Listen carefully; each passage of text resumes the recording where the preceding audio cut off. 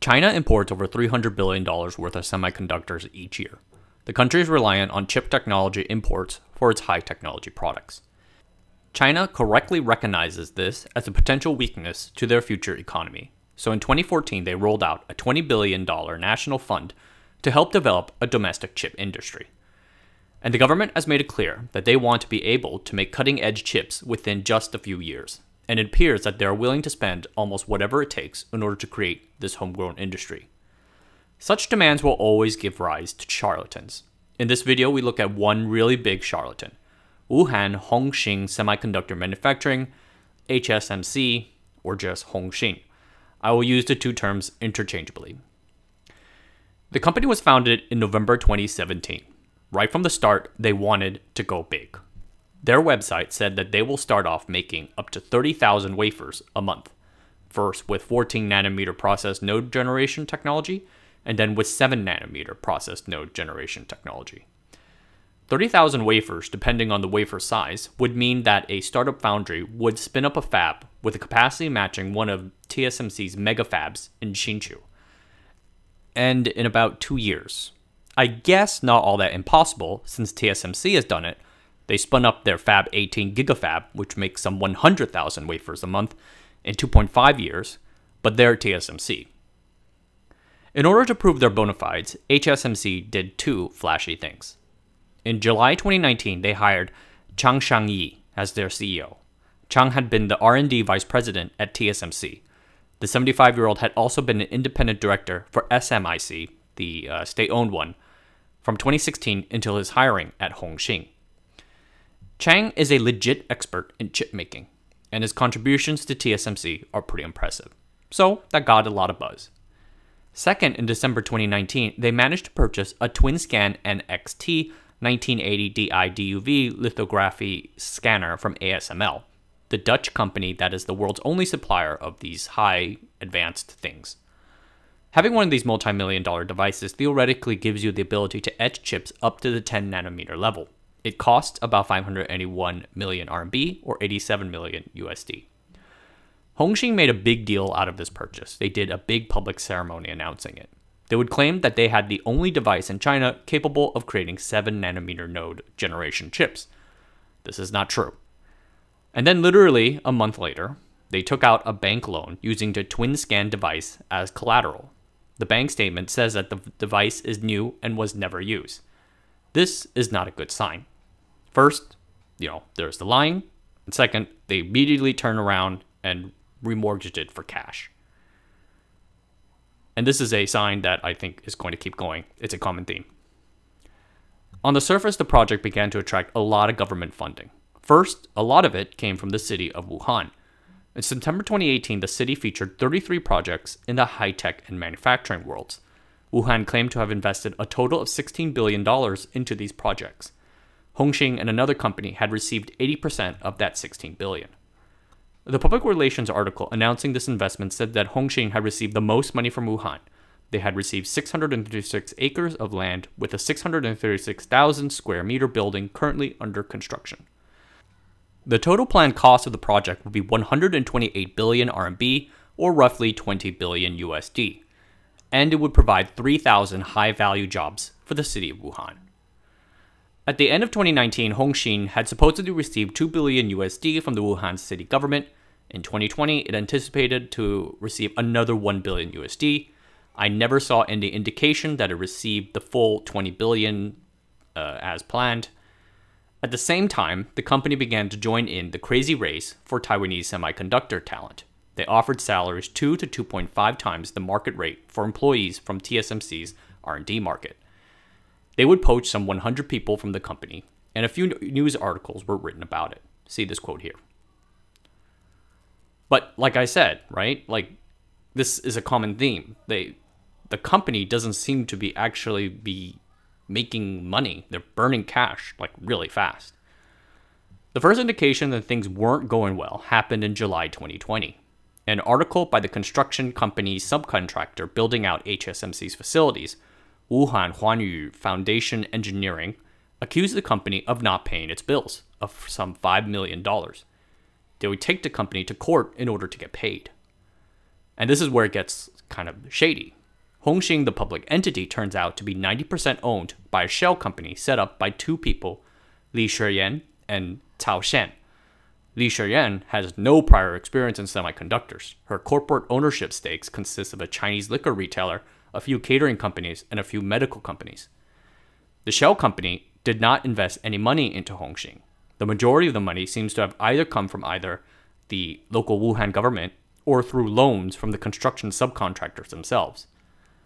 Not only that, you get indications of wages not being paid, job offers being rescinded or pushed back, bank accounts being frozen, and the Hebei provincial court took back land usage rights for 300 acres of the land granted to Hongxin due to all of these bills not being paid. So, here's what's really confusing to me. If the company really received those billions of dollars from the Wuhan government as claimed in that press release, where did it go? Why can't it pay a measly $5 million to its construction subcontractor? Just think about it. If they received $3 billion, did that building really cost $3 billion? We know 87 million of that supposedly went into the twin scan machine, but then 87 of it came back because it immediately went to, they immediately remortgaged it back. So they basically spent nothing for it. Anyways, this is all really confusing. I just don't know where this money went. But my guess is that Hongxin had sort of a Silicon Valley bootstrap vibe. They wanted to put as little money as they possibly could from the start, using the classic strategy of other people's money. They strung themselves along based on their own hype and cash from local governments. Such local city officials are easy to bamboozle with fancy words. The Wuhan local government bureaucrat. You dangle them the possibility of having a TSMC in their own city. They will believe it because they want to. It's like the Wisconsin Foxconn situation, but just in China. But the local governments themselves did not have enough money to get HSMC up and running. They could just grant them small things. They don't really have all that cash lying around. Land usage rights that might be worth a lot on paper, but that isn't cash. You can't use it. So management realized they needed to go bigger, and they bet on being able to con successively higher governments, local to district to provincial, with the final goal of getting access to the central government's national semiconductor cash spigot. That's the big time. That's the big win. But then, the construction subcontractor dispute in December 2019 stopped them. The court case prevented them from making a successful application for funds from the National Semiconductor Fund. And then the pandemic finally ended things for good, and the plans fell through. For the most part, I think the one HSMC co-founder is on to greener pastures. Cao Shan, the other co-founder, the one who doesn't own a liquor store, exited the HSMC parent company and started another semiconductor company in Zhuhai, Yixin Integrated Technology. He hires another ex-TSMC person, Xia Jingqiu, as the CEO and set up two other companies like HSMC, Guangxin Integrated Circuit Manufacturing and Yunxin International Integrated Circuit Manufacturing. It's all just the same model all over again, except with different local governments. What a grifter. So basically, this guy is just going from different cities and saying, we can build a TSMC for you, give us money, and we will apply to the National Semiconductor Fund. We will build this TSMC. We'll have all these jobs. Your city is going to be the greatest, and you're going to get promoted because you have created this amazing industry. So you can easily see why this model works for them. HSMC is a really sad story, but it's not the only one. In 2019, you have a company called Dehuai Semiconductor in Jiangsu province collapsing under the weight of unpaid wages and lawsuits. They got $700 million USD in investment, but still ended up over $14 million in debt. July 2020, Dakema in Nanjing went bankrupt. They had raised $3 billion from investors, including the municipal government, to build indigenous image sensor chips. All they had for that, in the end, were two unfinished buildings. Not a single wafer was ever made. So China's financial and tech markets seem to have these sort of fevers when they just go all out in some industry. Think of the ride-sharing wars between Uber and Didi, and then you have the bike-sharing wars in China, which were really crazy. I feel like the same fever is starting to roll over semiconductor manufacturing in China. SMIC went public on Shanghai and in Hong Kong, and the stock exploded some 100% in the first day of trading. They're building mini campuses with Korean and Taiwan themed accommodation so to house the dozens and dozens, I guess hundreds and maybe hundreds of chip engineers they're planning to poach from Samsung and TSMC. It's kind of nuts, and it's kind of a waste. And I'm like one of the more optimistic people in kind of around. I do think if China is determined enough, they can succeed in this industry. They really can. And I really believe that. But they need to concentrate and work at it with a focus, long-term focus. Because semiconductor manufacturing is way different from an internet startup. Any schlub can start a website and then offer a service. You don't start a foundry without access to serious national level amount of resources. Not just a Mount Kilimanjaro of cash, but also a base of expertise, infinite patience, and so much talent building. None of that comes along in 2 years, 5 years, and even 10. Ask Singapore. They once tried to do this too, until the government lost interest and then moved on to other things. Their foundry industry, it's here, it's still around, but it's just It hangs around, but it's just there. It hasn't gone anywhere, it's not the sexiest, it's not at the cutting edge. China should study hard the lessons that Singapore learned in trying to build their foundry industry. And I've looked at a few failures here. I think the common thing on all of these failures, the Luckin Coffee one, Yizu Bao, I think the common thing of all these failures is that the company founders wanted to get in and out as fast as possible. But that's actually, I feel it to be a China thing as well. There's one other company out there that that's not a failure, not a fraud, but Pinduoduo, really big, founded in something like 2016, 2015, became a $1 billion company 2 years later, and then was IPO'd, and then the CEO retired in like 4 years after kind of founding it. It's crazy. That's just how they want to do things. They want to do things really, really fast. And I think people want results really, really fast. But I think the thing about doing things really, really fast is that it tends to cause mistakes. And that's fine for a lot of things, but not for semiconductor manufacturing.